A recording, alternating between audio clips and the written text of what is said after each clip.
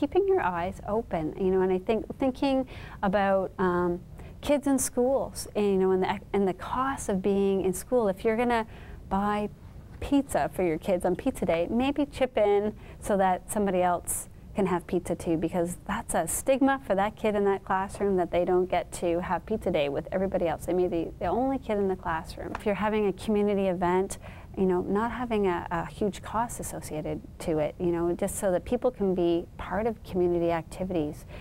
So whether that be through churches or through school groups or other nonprofit groups, sporting groups, thinking about what's your subsidy application process. Is it really a stigmatizing process? Does it give people dignity to go through that process? How can you make it easy for kids to participate in community life? So there's a lot of different opportunities.